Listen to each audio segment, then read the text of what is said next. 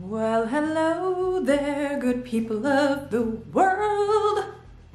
I know, I need some singing lessons. Hello everybody, my name is Crys'Dawna. Welcome to my YouTube channel. If you are new here, please hit the subscribe button.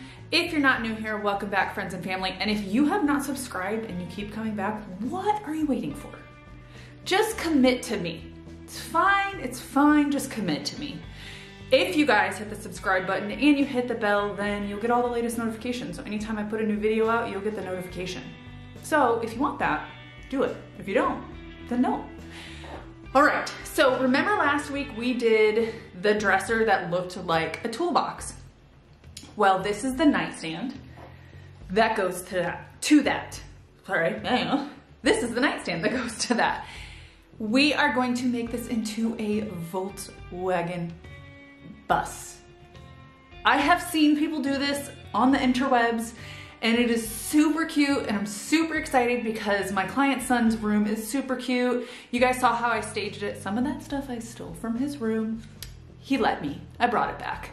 But that is the theme in his room. And so this is going to be a little bit of a challenge, but we've got the little Volkswagen bus. Now look at what my husband got for me. We have a junkyard here on base where people take their stuff and then you can, pull parts from it and stuff. And I asked my husband, can you get me Volkswagen emblem? So this is from a car and they actually gave it to my husband because he ended up buying a steering wheel or something like that. So we're gonna pull this black stuff off of here.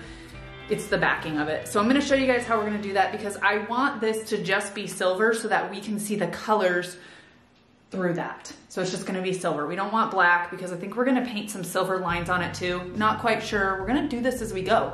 But if you guys wanna see me make over this cute nightstand to match my little baby client's room, and hopefully we can get it really good. Because I've seen it on a lot of dressers before. There's not too much space, but I think we can do it. So if you wanna see that, stay here. The first thing I'm going to do is take my Green Easy cleaner and I am going to put that in a spray bottle. And so I can always use this. You're going to dilute it down, but you can use this. It's best to use on pieces that aren't super dirty. And what I'm going to do is I'm going to spray this entire piece and clean it with a microfiber cloth. Once I'm done with that, I'm going to go over everything with clean water just to get any residual soap off. And then once that's dry, I am going to take a fine rad pad, so probably about a 220 or above, and I'm going to scuff sand the entire piece to get that shine off. And then I'm going to take a microfiber cloth and I'm going to wipe away all of the dust.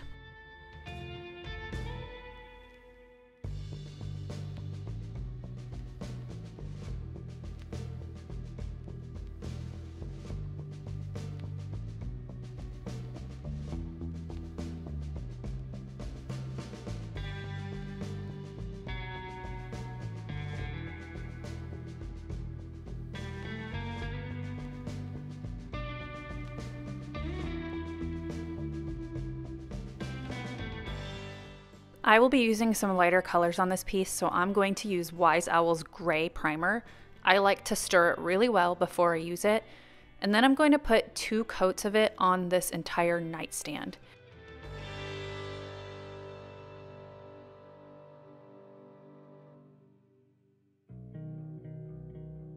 Normally I do this next part before I put a primer on, but I wasn't sure what kind of hardware I was going to use. So it's neither here nor there. What I do when I fill holes is I put painter's tape behind the pre-existing hole, and I'm going to use a 2-part wood filler. I like to use 2-part wood fillers to fill hardware holes because with regular wood filler it usually shrinks and then you have to repeat the process maybe a couple times so that you don't have those indents. So I'm going to use a 2-part wood filler. I take some that's in the can, I put a little bit in there, I use the hardener that comes with it, and you're going to fold those into each other. Now, it's going to start drying in about 10 minutes, so you don't have a ton of time to use it.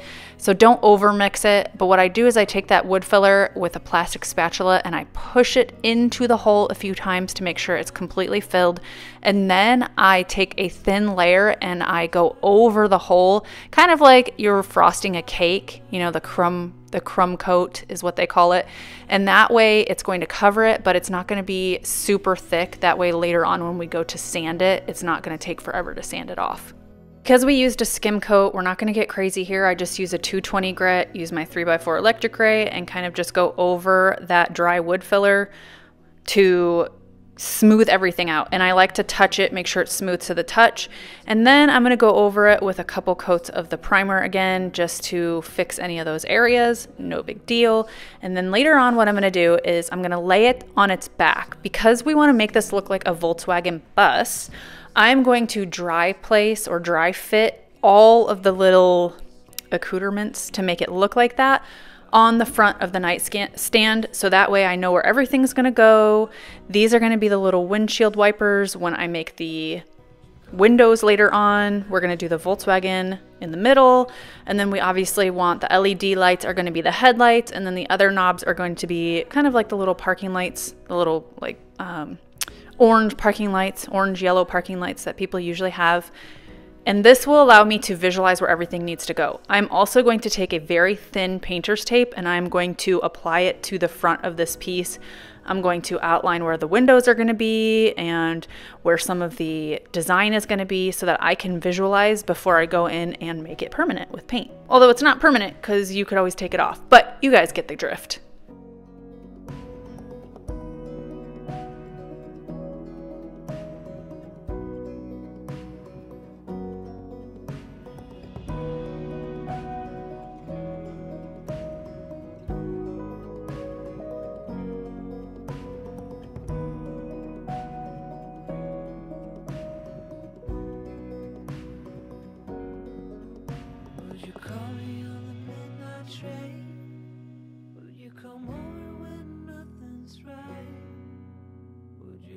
Outside in the rain, even as we're having a fight.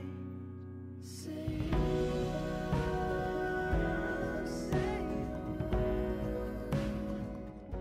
Okay, so first things first, the top of this little Volkswagen bus nightstand is going to be cashmere. Cashmere is a cream off-white color, and so we want to make sure that the entire top is painted in cashmere. I'm going to do a couple layers of that first before we do the next step.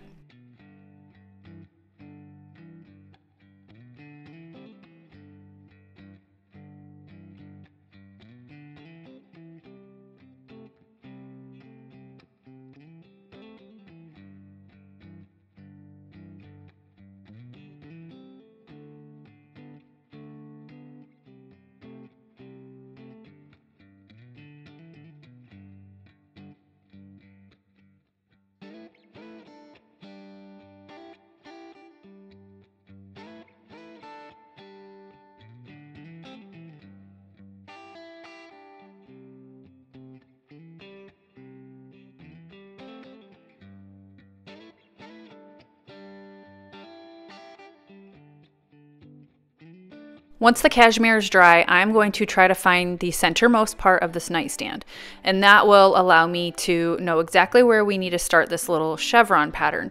I say chevron, but if you guys have seen the front of a Volkswagen bus, there is a little V pattern on there, and so that is what we are going to make. So we need to find the center point so that way we can make a line down the center, and then we're going to take some cardboard and I'm going to tape the cardboard to that area and kind of eyeball what I want. So we're going to use a little T-square and we're going to mark where the center line is. It's going to go, we're going to use the bottom drawer because it's going to go, the V is going to go down into that bottom drawer. So now I'm taking a piece of cardboard and I'm going to tape it on there. And this is going to be my template for the V. I am going to eyeball this because it doesn't have to be exactly perfect, but I've gotten pretty good at eyeballing things over the years. So we're going to put the Volkswagen logo right there so we know exactly where it's going to be, and that way we can eyeball where that little V needs to go underneath the Volkswagen.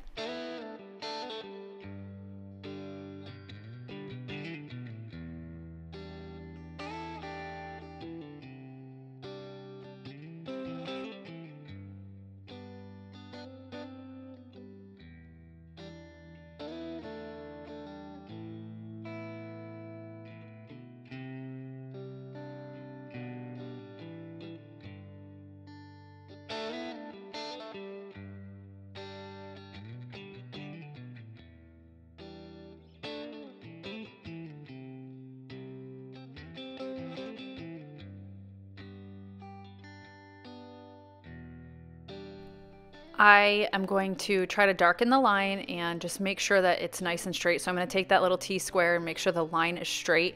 Obviously the curve may be at my discretion, but what I'm going to do after this is once I make it straight, I'm going to cut that out and that will be my template. I'm going to tape it back on that center part of the nightstand and I'm going to use a pencil and I'm going to mark where that V is. I'm going to flip it over to the other side and mark it there, and then it's going to be pretty close to even as it can possibly be.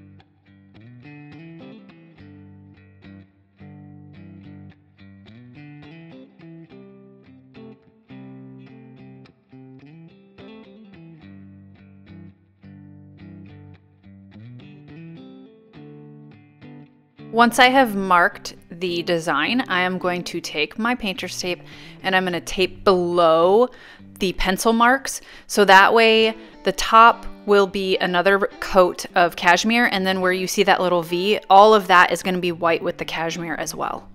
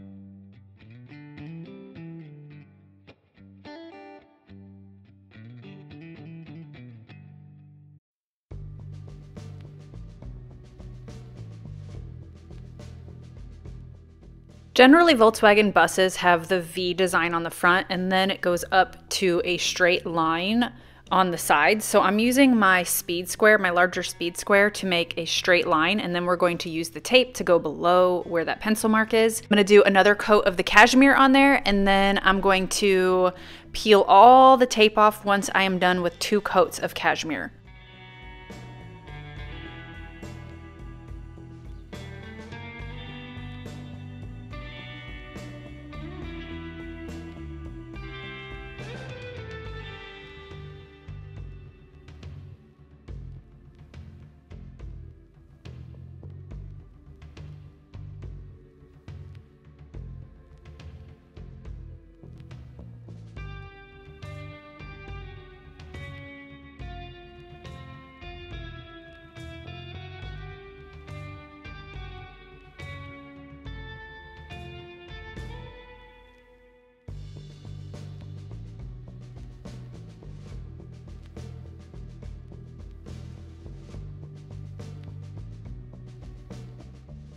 I wanted to create a metallic line that goes between the cashmere and then the dark green that we're going to use. So I'm going to take painter's tape and I am going to go along the edge where that white stops.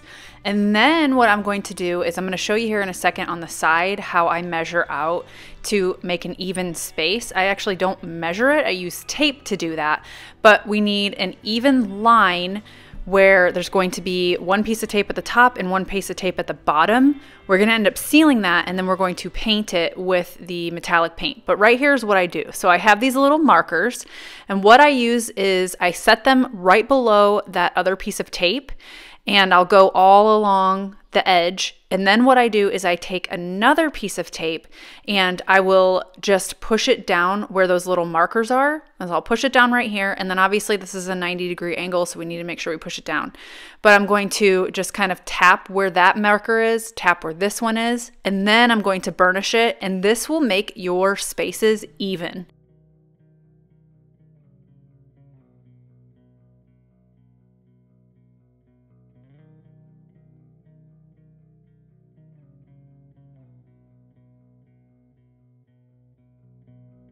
I'm used to give all I have. I'm used to get nothing back.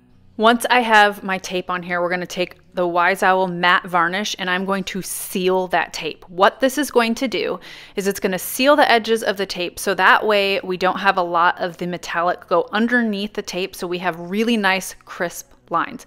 I want to make sure that the top one is really nice and sealed because we don't want any of that metallic to bleed over to the cashmere. We do want to seal the bottom as well, but we're going to be painting the bottom with Charleston green anyway, but we just want to make sure that we seal everything. So I'm going to take the matte varnish, we're going to seal everything, and then we're going to wait for it to completely dry, and then I'm going to paint it with the metallic paint.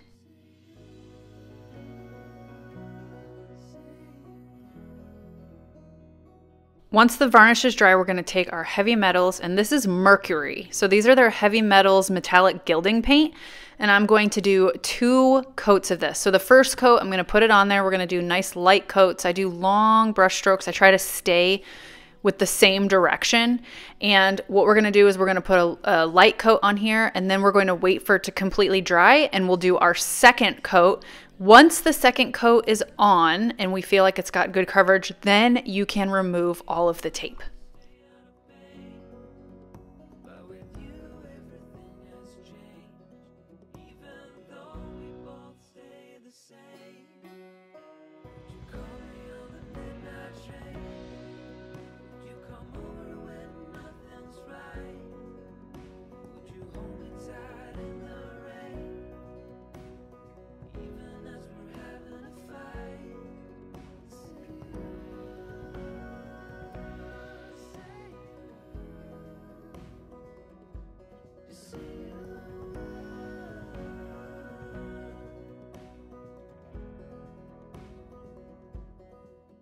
The last step is to wait for that metallic paint to completely dry, and then you're going to cover it with the painter's tape. You want to cover the bottom edge of that metallic paint, and then what you're going to do once you have that all covered is you are going to seal that in with the varnish once again, so that way we don't have any bleed through from the green going onto the silver. And then once that's completely dry, you are going to paint the bottom. So we're doing Charleston green, which is a really pretty deep green color, and we are going to just paint the entire bottom. This took 2 coats, and then so we did the first coat, waited for that to dry, and then the second coat, you can pull the tape off once you have full coverage. So even with the metallic and with this, once you have full coverage, you can pull the tape off. You just don't want to pull the tape off before you know that you need to put another coat on. I hope that makes sense. So you can pull that off while it's still wet, and there you go. We've got our cashmere, we've got our Mercury, and we've got our Charleston green. We're getting there, guys. Okay, so this is a salvaged Volkswagen emblem, and we want to remove the silver from the black. And so we want to use a screwdriver and a needle nose plier, and we want to basically break those little seals that you normally wouldn't want to break because that would make your logo come apart or your emblem come apart. But we want to pull that off of there, so that way when we take our screwdriver, we can kind of put that screwdriver in between the black and the silver, and it's going to pop right off.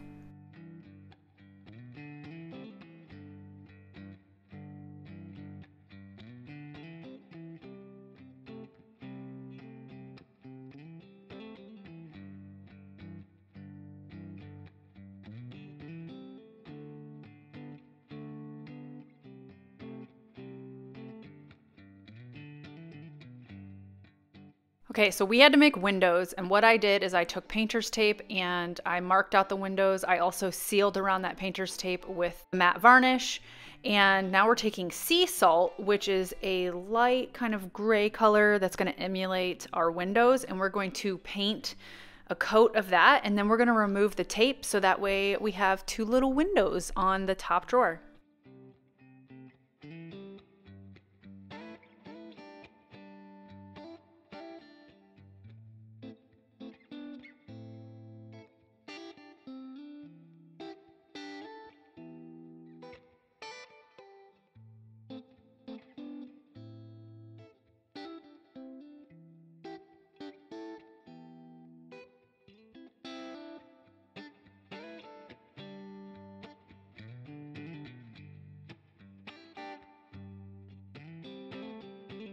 Once I have everything painted and cleaned up, I took a artist brush and cleaned up the windows on there.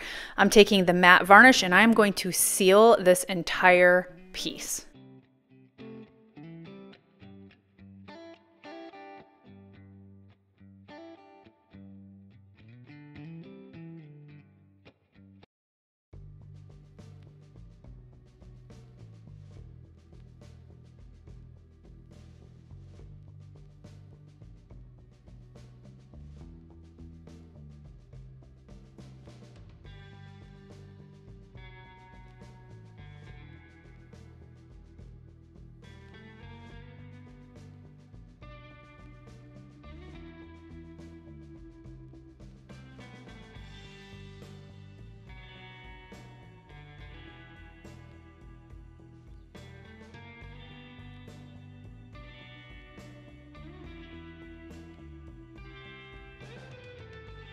Okay everybody, I am done with this piece. I hope you enjoyed that video. So let's talk about this for just a second. These are the handles now, and then these right here are the handles that are in here. I cut this, I used some CA glue and Quick and Thick, so I used two different kinds of glues to keep this adhered. And so that way this will stay here. I did end up having to cut it through here and mesh it together because it was popping out a little bit more. So you may not have that problem when you are working on this, depending on the piece. And then these are little LED lights that are stuck on with the stickers or the the adhesion things that it comes with. So hopefully he doesn't pull on these because those are not the knobs. So these are the knobs. Kind of like parking lights, headlights, your Volkswagen, you got your little, yeah. Anyways, super cute, right?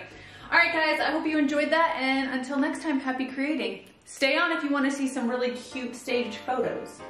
Bye.